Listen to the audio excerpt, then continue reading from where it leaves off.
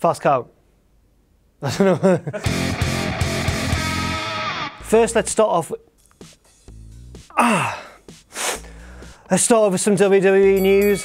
Shane McMahon returned. This marks his return to the ring after a pretty hefty absence. And I'll not do the dance before you ask, because I saw King Ross do it, and that was pretty bad. And then I saw Adam Blombier do it, and that was...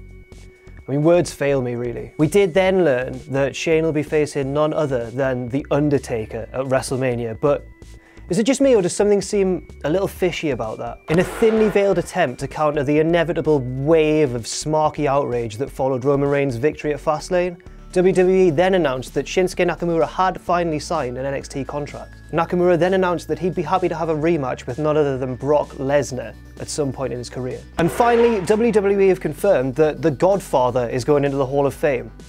I'm not sure about you, but I'm really not certain how they're going to get that gimmick across in the PG era. Are they going to say, like, he was a friendly man, he had lots of friends, and they all danced down to the ring with him? He was kind of like Adam Rose, basically. And now, news from elsewhere in the wrestling world. Ring of Honor have confirmed the card for their 14th anniversary show tomorrow, and it is absolutely stacked. Some of the highlights include the Ring of Honor title match, Jay Lethal versus Adam Cole versus Kyle O'Reilly. That'll be incredible. For the TV title, Tomohiro Ishii, the Stone Pitbull of New Japan Pro Wrestling, versus Roderick Strong versus Bobby Fish.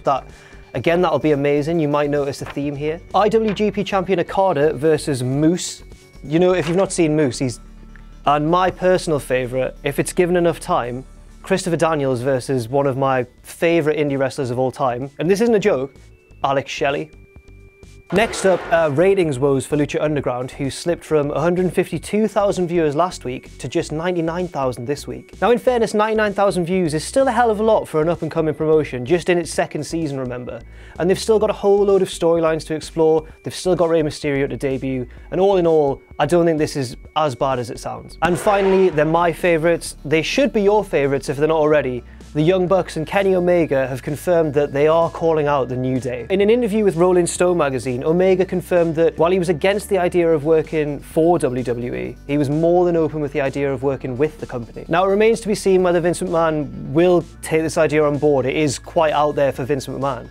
But remember, Triple H has grown in influence, and he seems to be a far more forward-thinking kind of promoter. And finally, it's time for this week's takeaways. Now, was it just me, or was Roman Reigns' nose thing completely comical? I mean, who in their right mind would mock up a facial injury using makeup to try and sort of gain sympathy from a global audience? Secondly, we're heading back to Shane McMahon for a second, because something's clearly going down at WrestleMania. As strange as it sounds, Shane has to be considered the favourite for this match, purely because an Undertaker win wouldn't move the storyline along any further. Because you see, here's the thing. If Shane wins, that could change the whole face of Monday Night Raw.